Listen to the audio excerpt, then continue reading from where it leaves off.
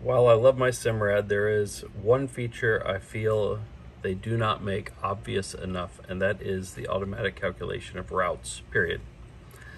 So this video, I'm going to try to show you at least the way I've learned to do it, and it seems pretty easy, and it is something I can do quickly. I am using a CMap chip, so if you're using something else, maybe it's different, but this has worked for me. So the first thing you want to do is pull up your chart and have your chart window selected, as I do here. Next thing you want to do is go to the menu at the top right, say New, and then New Route. Then you can choose a starting point. Let's say that we are right here on the north side of Anna Maria, and we want to move our boat, let's just say over here. So now we have two places. You can see it drew a direct line between them. That's not what we're looking for. So we're not going to click Save. Instead, we're going to come back to that top right menu and choose the option. It says Easy Routing and then Entire Route.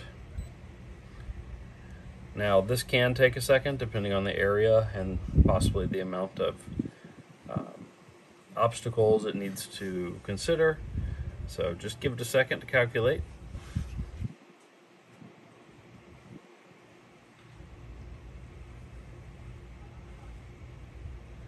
Okay, just says that the route's calculated, but the route contains some unsafe segments. That's okay. And here, now what you can see it's actually done is created a route that I could follow and safely make the journey. And if I want, I can go ahead and save that, or down here it says keep, so that'll keep that route. And then I can save it if I'm happy with it. I can give it a name. If I'm done with that, push enter. Okay, now I have a route.